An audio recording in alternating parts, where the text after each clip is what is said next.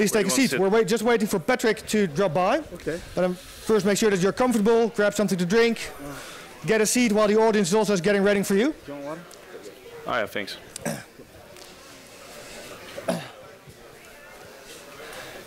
That you always see, of course. If you're organizing the next web like Patrick is doing, you always have stuff to do also in different places where you need to be. So, but I'm glad that you're all here. I have one, thanks. What might be a good idea, basically, I think I would love to give you some room to basically introduce yourself, because I think that would really help for the audience to understand who they have in front of you and basically kickstart the conversation a little bit. So, Duco, may I ask you to give that a start? Sure. So I'm here. I'm Duco. I'm from P11. We have a company that actually, it all started with Square in the US. So it's actually a company that helps SMEs accepting card payments. In Europe, there was nothing like this. Of course, you have the big banks providing people with card payment terminals, but there was nothing specialized for SMEs. So we developed software that you could download. You could download the app on your phone for free, and then you have the card payment device which you connect via Bluetooth, and you can accept card payments as you go without the fixed fees, without the big contracts that you have with banks. So it's easy, and it enables actually small companies to grow their business. So that's about it. Okay. Honor, please take it away.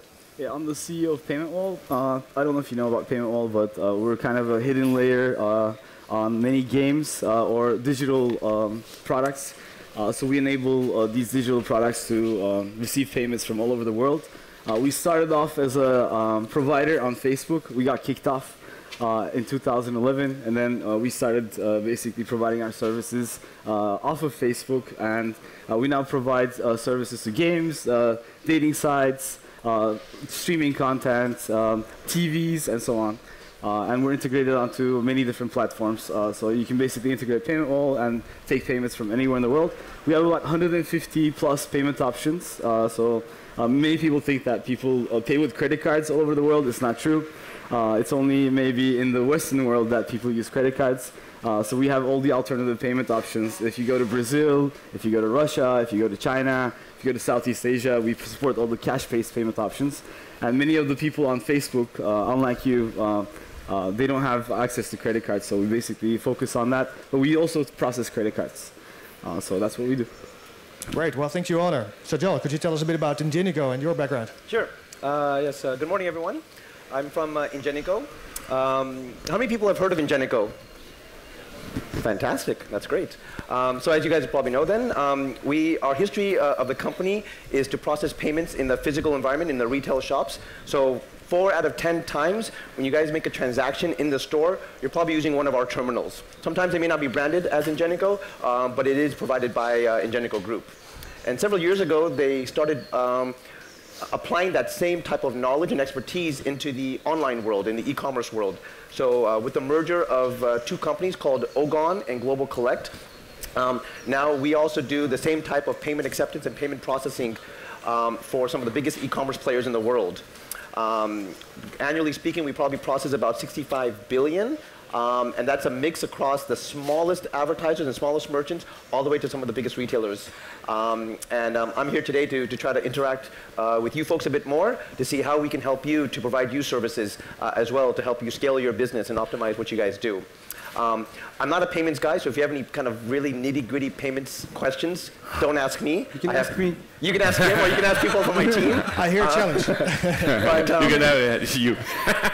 I come from a digital marketing background, and I spent a lot of my time in the past looking at how do we connect buyers and sellers.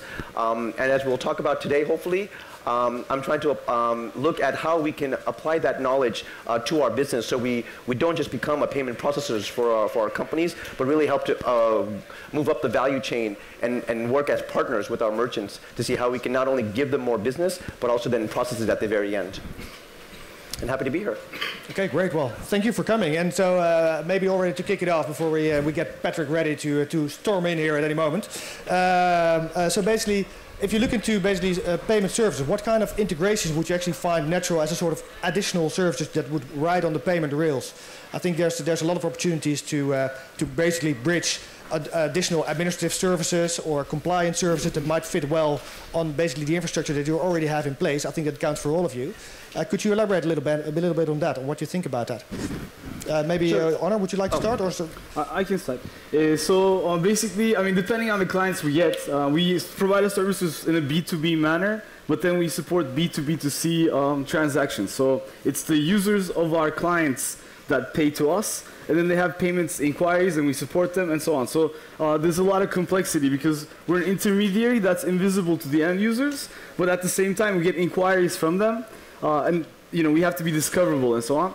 And then we also support B2B clients where you have like marketplaces and so on. So you have, let's say, an Uber, which we don't work with, but let's say they have to pay their drivers.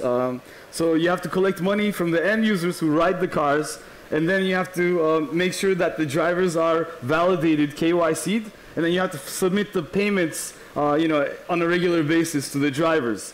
So it creates a lot of complexity. So this is like a value-added service on top of a payments provider. You're not just an API, you're not just a payments gateway, you're not just an acquiring bank, processor, you're the whole entire thing at once. So that's a big complexity. Now, Uber example is just one example. There's many more examples. Like games require different kinds of services, like Risk. You have a lot of users paying a lot of microtransactions. Like let's say one user comes, pays 20 times. You have to figure out if that user is legitimate really quickly, because you need to give them the currency that they want inside the game, or you want to give them the weapons that they're trying to buy inside the game instantaneously. And if any delay happens, your merchant that uses you is unhappy with you. So you have to keep constantly developing new technology, new ideas, new ways to enhance that user experience. And those are the value-added services that companies like us all work on and build. Sure. I would probably say that 5-10 years ago, I mean, if you look at our company, we were basically a technology service provider, something that the procurement department would come to us and interact with us. And more, as you see kind of the company evolution, we're having much more C-level conversations now. Because we have the terminal side, we have the offline piece. Because we have the online piece, there's a great omni-channel offer that we can now provide to our merchants. So I think that's really interesting for us, and that's, I think, evolving as time goes on. We want to make sure that it's really easy for our merchants to just hook up to us and start paying immediately. So APIs and SDKs that you mentioned, I mean, those are all pretty much table salts now. I mean, you have to kind of be there and be doing that in order to be relevant. But more and more now, we are looking at how can we basically help the companies to expand, to create new business opportunities. Last year, we announced a partnership with Google. Google has a great, obviously, database of consumer intent.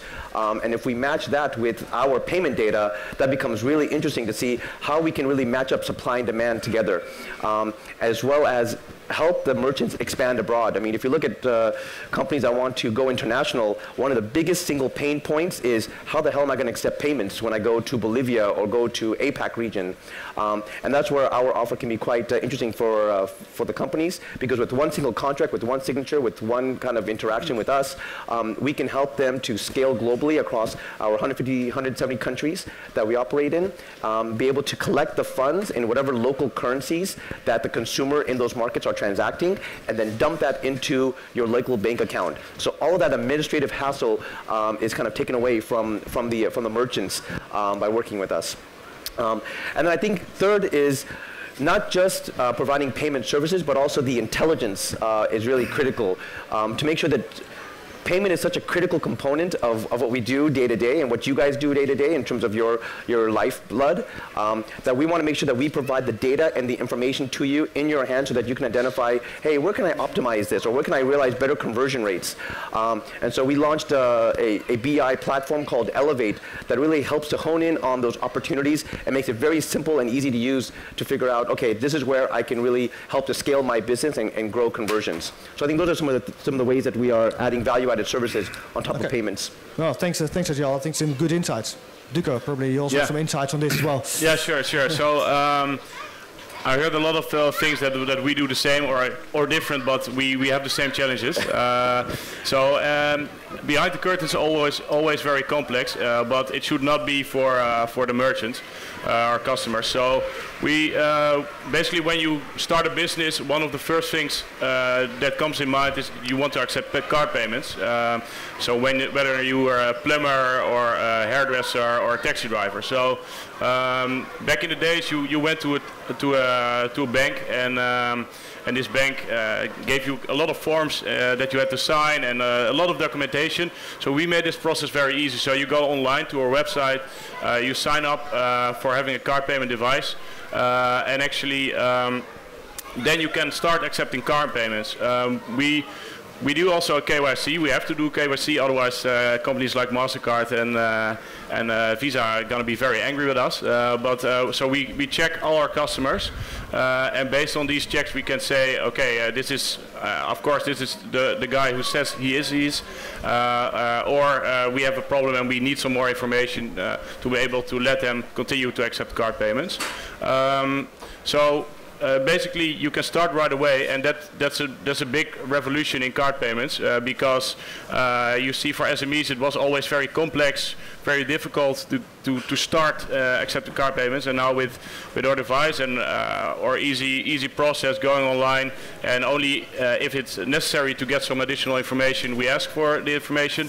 It makes it very easy to start a business and start accepting payments. I think that's really important as well, indeed, that basically the threshold of start using payments for your business is actually becoming much lower. Yeah. And I think, Sajal, you touched upon an interesting point with regard to the use of data, right? So basically we all know Google is very smart about everything we do, but not whether actually a transaction has taken place in many cases. So basically if you've searched for something, you'll be spammed forever with the one thing you've searched for and probably bought already. So how do you actually see the use on that? Maybe to elaborate a bit more on where you started on just now. What's basically the whole privacy issues around basically making payment data available, and what are the opportunities there? Yeah. So I mean, obviously, we have to make sure that PII is very well protected on our in our business. I mean, at the end of the day, merchants trust us, the industry trusts us, and we would. It's the cornerstone of our business is trust. So we have to make sure that when we work with data, we're very much have to comply with regulations, comply with making sure that we protect the consumer's data, but in an aggregate form, in an environment where we can actually anonymize the data. I think that provides us very valuable insights around what are the types of products and services that consumers are buying in the local markets, and where are there opportunities for businesses like yours to help to really push other different types of products and services to the consumers. And not only that, but it's also about the distribution of those products and services. So we think fanatically about how consumers are interacting with your businesses and making sure that we can provide the right types of services where the consumers are buying it. I mean, if the consumers are coming to your website and you want to transact there, then we can help you with that. But if now they're going natively into other applications, into mobile applications, well, we need to make sure that we're allowing you to transact and do business in those environments. And so if you see kind of this fragmentation of commerce, then we need to provide those right products and services to be able to enable those transactions and those interaction points between consumers and your businesses. And I think that's going to be the name of the game for the next 2-3 years. Yep. Definitely, I think very interesting. I think how does that work basically if you look into, you're very active especially in the gaming world, so what kind of, do you see different demand there, for example, around these issues? I mean, in the gaming space, you have users basically who are addicted to playing games. They play one game and they build up their profile, and they pay like 100 times, let's say, and then they change the game because one other game becomes popular, so they have to change. The problem with the payment side is what happens to that user's profile on the payment side when they switch the game from one to the other. That all disappears if you don't have one unified provider. So basically, a company like us that accommodates all the the whole gaming space is able to look at that user's past profile, and we're able to figure out if they had committed any fraud, if they had done any chargebacks, or if they had done anything bad. So we're able to port the profile without giving access to the merchant to that information. So from a privacy standpoint, it's a dilemma, but at the same time, since we are the holder of that information, we have access to it and we can use it. So that becomes our competitive advantage, I would say. Yeah, no, definitely. Interesting. So how about you? So basically, what kind of opportunities do you see in the data services? And for example, if you look into companies like Cardlytics, right? So basically tracking already in the US for a large part all payment transactions for commercial purposes for advertising. What do you see about those developments? What do you think about it? I first want to talk about something else like KYC, for example, which is something that is very interesting because at one hand, you know your customers and you know who's coming in. But since we are a young company, at first we had a certain vision and certain idea what kind of customers would come in. But in the end, everybody can decide to sign up for a device. So actually, if you compare that to companies that offer products in the supermarket, you never know exactly who's buying your products. And for us, it's very interesting to see exactly what kind of companies are getting into our company, so are making use of our products, and also what kind of customers are the valuable customers. So is it a beautician? So what's the average transaction of a beautician? What's the average transaction of, for example, a plumber? So you can then also say like, okay, where is a beautician doing his shopping? So then that actually made us, by next to going online, of course, and targeting our customers via Google AdWords and via Facebook, also think like, okay, maybe there are some retail channels, for example, for plumbers, where plumbers do their shopping, and that made us go also into retail and not only go online. And now actually our retail footprint is very big all over Europe, where we are in store with retail packaging and all the marketing materials you can think of to actually target exactly the customers we like, and we know that the quality of these merchants is good. So that's very good. Okay, well, I think it's an interesting standpoint, and definitely also you see that basically this is where you begin to see the difference between your companies, right? But that's one of the difficulties usually in payments. People tend to think that all payment companies are pretty similar, but you're actually very different. I think one of the things that's pretty much inevitable to mention is basically something like blockchain, right? I mean, everyone's buzzing about it, but I think it will be interesting to hear your perspective on whether or not you actually think it makes sense to look at it from your business perspective currently, and maybe what kind of time frames you think that would be attached to that. So who would like to give that a start to give a few words? Yeah, Anna? Please go ahead. Blockchain and Bitcoin is kind of an interesting topic. When you have merchants in the innovative space, like building games or digital content or websites, they always come and they want to be at the forefront of technology. So they want to integrate Bitcoin onto their website, and they want to process Bitcoin payments right away. But of course, they don't really think about compliance risk. When it comes to onboarding them and the risks that we face as a payment provider. Basically, payment providers rely on banks to store the money. And banks in the United States especially have gotten, they made a decision basically to not onboard any Bitcoin clients. So if you're trying to process payments as a payment processor, and if you indicate at any point in time on your website, on your marketing materials or anything else that you touch Bitcoin or you do anything with Bitcoin, your bank account would be shut down and you won't be able to provide any more services to anybody. So it's a big risk for a payment provider to say that they're providing services. There's some banks that cater to the Bitcoin audience. There's like a few companies that have decided to become Bitcoin exchanges, but regulation still is kind of behind. In the United States, New York, I think, was trying to figure out a way to regulate Bitcoin providers. As you know, in the United States, you have the FinCEN, and then you have 50 plus regulators for each state. So if you want to be a payment provider, you have to be licensed in 50 states, plus by the FinCEN. It's not like the European Union where you can go get a license from one European Union country, you can passport the license. In the United States, you have to get licenses from each of these divisions and so on, and you don't have that many sophisticated people there that understand Bitcoin technology, so they're really afraid, and they look at California and they look at New York to lead the decision-making process for financial technology. And even New York is having challenges making a decision about how to handle Bitcoin. So you have this thing that trickles down basically from the government down to the banks, and then from the banks to the payment processors. and then there's only what is it called? There's two companies, there's BitPay, and there's one more company basically that provide Bitcoin services. They're quasi-regulated, but again, is your money safe with them? I don't know. So if we piggyback on them, we basically usually just gateway into them, and then we just allow the transactions to go to them, and the merchant has to take on the risk. If their money is gone, one day they're bankrupt, they run out of VC funding, we can't really help them out. But you can get away with that basically from a regulatory perspective. Yeah, because we're just a gateway. Yeah, so that's how we handle that. And in some jurisdictions, Luxembourg, for example, I think in the European Union, of course, lost a lot of the customers that it had because no longer in the European Union they can be the go-to destination for VAT tax avoidance. So right now they're trying to attract more financial technology companies, and they're more open to Bitcoin, they said.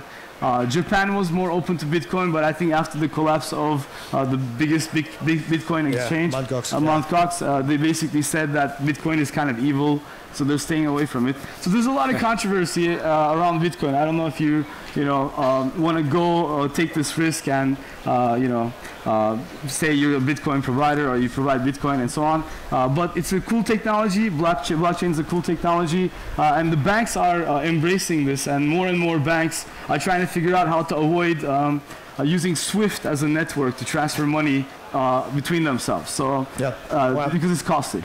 No, indeed, and definitely there's some work to be done there on the infrastructure side. But Duco, what do you think? Yeah, that's a very long story, and but it's interesting to hear because it's a totally different view, but also, of course, a totally payments companies are different. For us, Bitcoin is it's actually forget about it. Again, we are focusing on SMEs. So think about the baker on the street corner. So. Do you need Bitcoins? I don't think so. So actually there are Bitcoin companies that like the European and actually kind of global footprint we have, and the fact we're growing, and they like to get engaged with us and say like, can we please make sure that your payment device also can accept Bitcoins? But if you talk about relevance, it's very low. If you talk about like for trading for yourself, maybe it's interesting. But as a valuta, I think if you compare to, for example, as money, then actually it's very volatile, and so if you want to take the risk, go for it. But And if you take it to the infrastructure layer, basically, right? So think about it from a blockchain perspective. Is that something you already look into? Is it basically something that will come basically further on in the growth that you? No, for now, it's not something we want to focus on. If you look at, I think many of you know that an IT pipeline can get very full, and this is something we have to really focus on the things our customers want, and Bitcoin is really, and blockchain is nothing that a hairdresser is wanting right now. No, I fully agree, and I definitely think about that. So John, what do you think? No, I mean, I completely agree with Duco and the owner. I mean, at the end of the day, we want to support businesses and how they want to allow consumers to pay online. And frankly, we're just not seeing as much demand for, and I think because maybe they have the similar types of concerns, owner, that you had described. So they also are a bit wary of accepting these types of forms of payment. And so we just want to make sure that we can support them. And there's a lot of other, let's say, localized payment methods that I think are a bit more relevant, a bit more secure, and a bit more trustworthy. And those are the ones that we want to focus on. And I think for your businesses, I think those are the ones that are going to be most relevant as you grow either in your local markets or internationally. Okay, thanks. So basically we're trying to leap ahead into the future, right? So I think you're servicing payments from a completely different angles, but I think it might be nice to give us just a bit of a sight on where you think what will be the next step, where you actually be surprising customers on sort of the user experience, how that will change. I mean, everyone's talking about what Uber is doing to payments, and not so much about the technology behind it, but more about the experience that they're actually delivering. How do you actually see that evolving from your perspective? What kind of basically user experience changes will people here perhaps experience in the near future? Could you elaborate on that a bit, Sajal? Sure. Well, so how many people here think that this is the future of payments? Anyone? Hands down, no? Please. Yeah, okay. No, so yeah, I need to have a conversation with the guys, Patrick and stuff. But indeed, I mean, I think for the future, for us at least, payment is, you won't even notice that the payment has occurred. It's going to be almost indistinguishable from a consumer standpoint, traversing through the website or traversing through an app or being on their most popular social media application. You won't even know that actually I made a payment. It'll be so seamless of an experience. I mean, right now when you're going through and you kind of get to the payment part, it looks like this old clunky 1980s like designed website that you have to kind of put in your details. I mean, it's a shocking experience. I mean, any UX expert will, I think, kind of cringe at those kind of implementations. So for us, at least, we're really moving towards a beautiful kind of seamless experience that fits very natively within your kind of websites or your kind of apps, and making it so easy to basically authenticate yourself and be able to make that payment. And I think that's going to really help to push payments in a more ubiquitous manner, rather than kind of all centralized onto the merchant's website. Yep. It'll be out there. You could be tweeting and you're making a payment. You could be in Facebook and Messenger and make a payment and buy something. Already in Pinterest, you can buy pins. And that's really the direction that we are looking towards, as really kind of expanding out the distribution of payments and making it more ubiquitous. Okay, great. Well, thanks a lot. Onur. Yeah, I mean, the few trends that I see in the payment space are the following. One is more and more compliance, more and more regulation. So basically, the United States government is trying to stop the terrorists from transferring funds from one another. The United States government was also trying to collect more taxes from people who are trying to evade taxes. So basically, the banks have been fined in the past few years billions of dollars. The biggest banks in the world have been fined billions of dollars, and it's becoming more and more difficult to transact in a cross-border way because of compliance. So what's going to happen next is each region, like European Union, United States, and then the unions that are not formed, like ASEAN and so on, are all going to try to figure out a way to create a unified system for people to, create payment services and banking services, KYC, compliance, and all this stuff. So I think that's the biggest trend that's going to influence our industry. It's going to influence the way that the merchants are onboarded, because each and every merchant is going to have to jump through hoops or is going to have to go and create entities in different countries and create complex tax structures and so on. So that's number one trend that's going to impact all of us. The second one is emerging markets. As you've seen, PayPal is pounding its chest saying that they have 180 million customers. Great for them. We have 200 million plus customers at Payment Wall because we have a lot of users who have paid to us with different payment options. People pay with cash, people pay with alternative payments. Dutch people don't pay with credit cards, they pay with Ideal. We can do a survey. I think 80% of you are going to raise your hand saying that you pay with Ideal. So if you look at the whole world, only about maybe 15% of the world's population has access to credit cards. So if you look at emerging markets in Southeast Asia, Vietnam, Philippines, Brazil, Russia, only 1 to 5% of the population has credit cards. So when we talk about innovation, the sole focus of our conversation, especially in the Western world at conferences, is focused around credit card payments, NFC piggybacking on credit card payments, or technology so that we can pay with credit cards at a store, or technology so we can pay with credit cards online. But in the emerging markets, you have this problem with credit. People cannot get credit at the banks because they don't have credit rating systems. So there will be no system built that's going to enable Vietnamese people to have credit cards at mass. What that means is there's a big opportunity. To keep it a bit short, yes. Otherwise, we won't be able to hear what Duco has to add to this. But the third one, one sentence? Yeah, the third one is, so first one was compliance, second one was alternative payments. The third one is us, the technology that piggybacks on payments that makes payment processing easier and easier for people who have credit cards. Okay, great. I fully agree. Thanks. Yeah. No, I think that's a good point, and I think also that if you look at innovation in payments, that payments is actually it's all marketplaces, right? So you're talking about credit cards. Yeah, for Europe, we're talking about innovation. It's like how can we integrate credit card payments in the total picture? But yeah, looking at Africa, it's totally different story. So that's interesting to see, and I think you have more experience with like the global overseeing. But we are in Europe are thinking like I think it's a bit more like Ingenico in a way that that payments. That we're gonna look to payments like it will be gone. It will be gone for the customer. On a certain moment, you will be doing payments, but you don't know you're doing payments. Exactly.